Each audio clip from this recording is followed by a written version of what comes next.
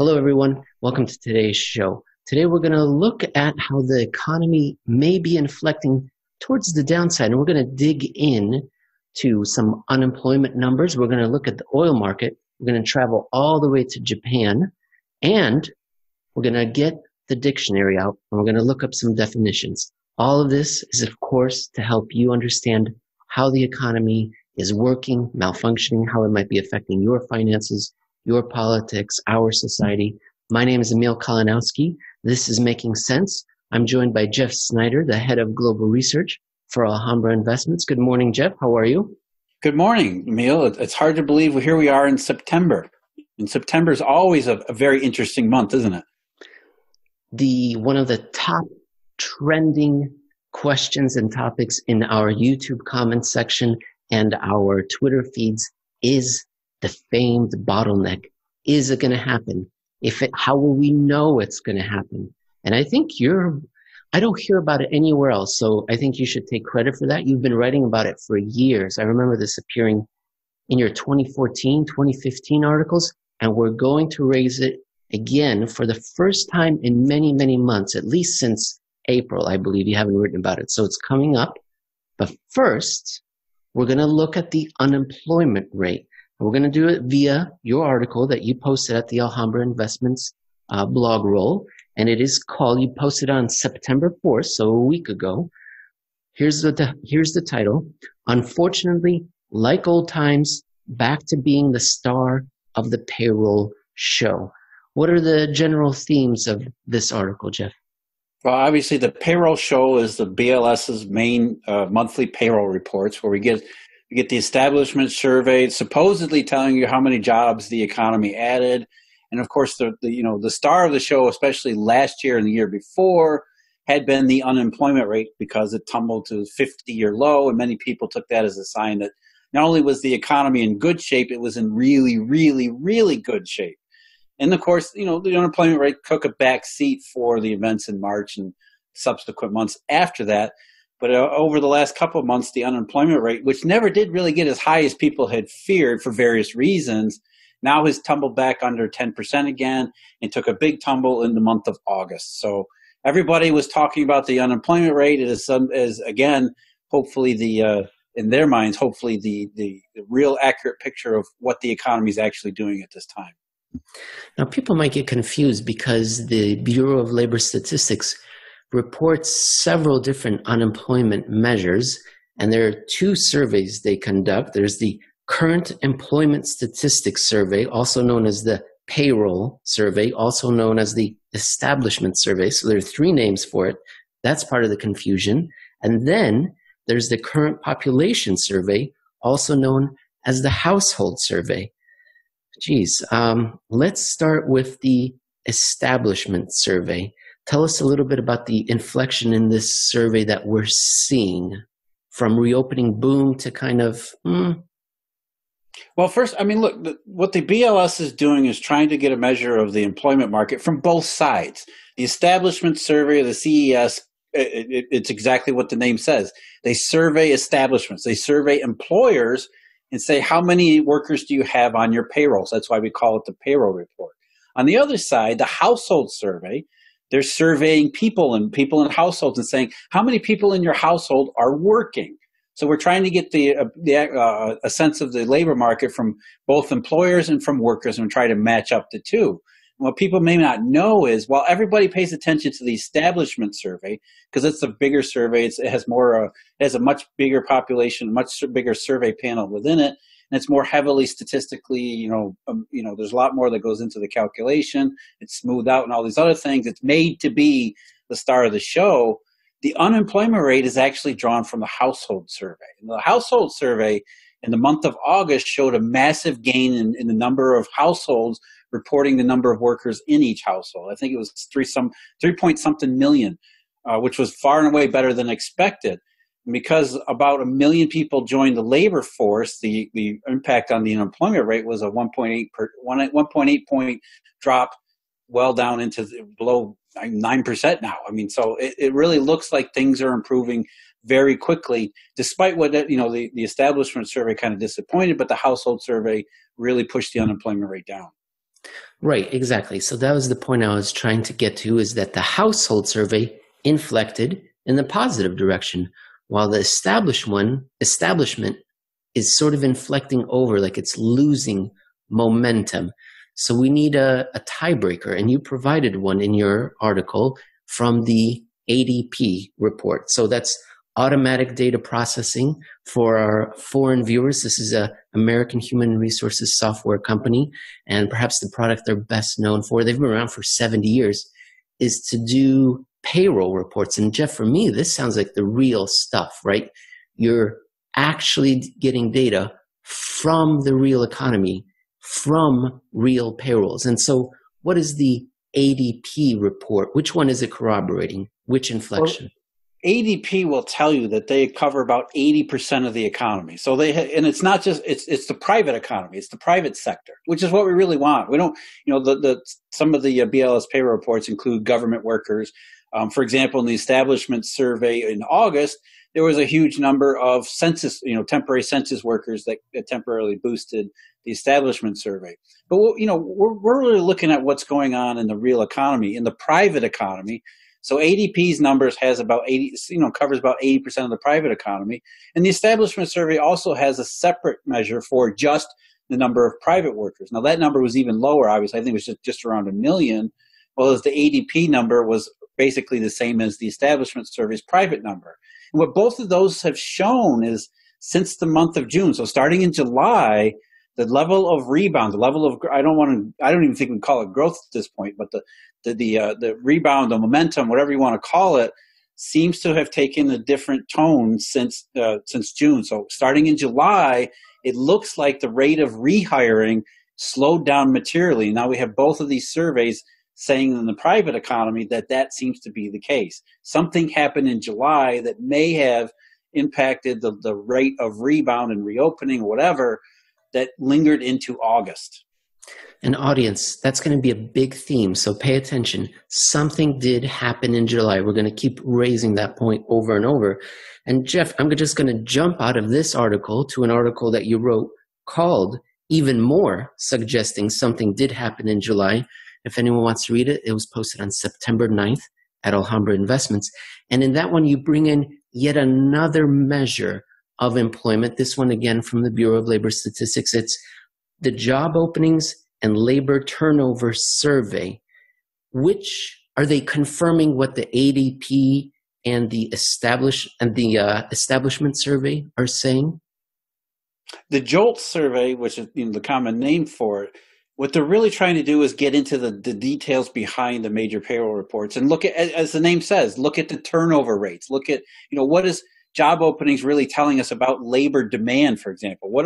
How many postings online are companies putting up in the internet to see, to advertise for, positions and unfilled jobs and all sorts of things like that. So the JOLT survey is linked in some respects to the current employment situation surveys, but it's also separate in that it looks at different parts of the labor market from a different angle. And one of those angles is the rate of hiring. There's always turnover in the labor market. In the best labor markets and in the worst labor markets, there's always people who are quitting their jobs and saying, screw it, I'm going someplace else. There's always companies that are saying, we got to lay people off or we got to let people go. There's always turnover in the labor market. And so what can we judge from that turnover that might tell us something about, especially momentum in the actual labor market as it is? And what the JOLT survey showed for July, because it's 1 month further in arrears than the other surveys, what it showed for July in the hires category was that the rate of hires, which had been extremely good in May and June as the economy was reopening, obviously you would expect that companies were rehiring millions upon millions of workers. But then all of a sudden in July, the level of hiring activity cooled off considerably. In fact, the level was down to where in July to where it was less than it had been in the previous July, which wasn't exactly a great month for the labor market. So you have to ask yourself, why would companies scale back in hiring when we have still such an enormous jobs deficit left over from what happened earlier in the year? And put that together with the ADP survey, the establishment survey's private number, you start to think, okay, something may really have happened in July that really did cool off the labor market to such an extent that it's showing up in multiple places. Okay, so we've got a few economic data points that are saying we don't quite believe the enthusiasm of this great rate of change in the unemployment rate. But now I'm going to go back to the other side and I'm going to pull up a graph from your article that we're discussing. It's going to show 3 lines that are descending, and it's unemployment insurance claims. So let's talk about that graph, which seems to suggest that things are improving. I'm going to pull it up now, and you tell the audience what those 3 lines are, and then more importantly, what is not included in those 3 lines. Yeah, we're really getting back into the major problems with the unemployment rate that we've been discussing for more than a decade, the participation problem, all the things that all the workers, really, former workers, that don't go into the unemployment rate. So, if the unemployment rate is a comprehensive view of the economy, then okay, it's probably an accurate measure. But if it leaves out too many people, then it's only giving you a piece of it's only giving you, a picture of what's going on in one small slice or even a large slice, but not enough of a slice of the real economy. So what we've put together here is BLS has a specific number, a specific measure of the number of unemployed workers that fall within their bureaucratic definitions of what counts as unemployment. And as you can see, for this year at least, the level of unemployed, those the BLS has designated as unemployed in the United States, basically conforms to what we see in other kinds of things, like unemployment claims, which is it's data that's tracked by a different part of the government, still the Department of Labor, but yet it's the number of claims paid out by each state's unemployment insurance programs. And there's consistency there, both seasonally adjusted and unadjusted. So it looks like, okay, the number of unemployed, which is drawn from the household survey, the numerator in the unemployment rate seems to be pretty solid. And therefore we have, maybe some consistency in what the rate is essentially telling us. And now what we're going to look at the next graph, and that graph is showing something that is going to upset that entire apple cart. And so tell Jeff, tell the audience what you've added here. Well, ever since the CARES Act was passed back in late March, we now have a completely separate category of unemployment claims. And these, by the way, these pandemic unemployment assistance and pandemic emergency unemployment claims programs are run by the federal government. They're not paid by the state. In other words, not only that, you have to be ineligible for regular state claims in order to go on the federal claims. So these are not double counted. These are on top of the regular unemployment claims. Some of it's based on our gig workers who may not qualify for a regular state job and therefore be eligible for a state claim. Some of it is self-employed workers, self-employed people who have lost hours or lost business and therefore have no other place to turn to. So there's any number of reasons for why you're not on a regular state claim, but you have gone on a federal claim. What we see since the CARES Act was passed is that millions upon millions of Americans have filed for eligibility, have been accepted into these programs, and are being paid by the federal government as opposed to the state government, on top of the regular state claims which have gone into the unemployment rate. So what we're seeing in the blue line and in the dotted blue line below it, and even to some extent the orange line, is some degree of labor market dysfunction that doesn't show up in the regular channels. It's self-employed workers, gig economy, whatever it is. These are workers who are filing at the federal level and saying, "Look, I've been harmed by this economy since March," but they're obviously not falling into the major categories, or the major definitions and statistics. So the regular categories trending downward. Maybe they're at a too high a level. Of course they are, but at least they're all going down. So maybe in a year, we might be back to normal. You add in this unusual special category. If you add them together, and now I'm going to pull up the graph, what we see is that since about this summer, we've leveled off. We've hit a plateau. And what I don't see in here is a reopening boom. At least in these statistics, people with income hardship never experienced a reopening boom. And it's, it's almost weird because it almost looks like people are rolling off of the state programs, exhausting their eligibility or whatever, and onto the federal programs. I don't think that's exactly what's happening, but that's exactly how it looks. It looks like for every worker that goes off of a state program, there is another worker that goes on to the federal program, which is not progress. Even if they're different workers, it's still, a high degree of harm in the labor economy, a high degree of dysfunction in the overall economy, where that the total number of all claims since around, early May when reopening happened has been relatively constant, which is not what you would expect given what you just said, Emil, which was, hey, there's this reopening frenzy, this reopening boom. We have a lot of statistics that say that. But when we look at, if we're just really interested in this potential hidden labor market harm or dysfunction, however you want to call it, it looks like there hasn't been as much progress as we would expect. It looks like there's been no progress. We've been stuck since early May at around 30 million people reporting income hardship of some sort. Jeff, just to wrap up this article, we've talked about it before in previous episodes, but for any new members of our audience, can you talk about how you ended this article where you talk about that there are two different labor pools and how they're melding together and it's hard to kind of separate them. But what are we witnessing in these numbers?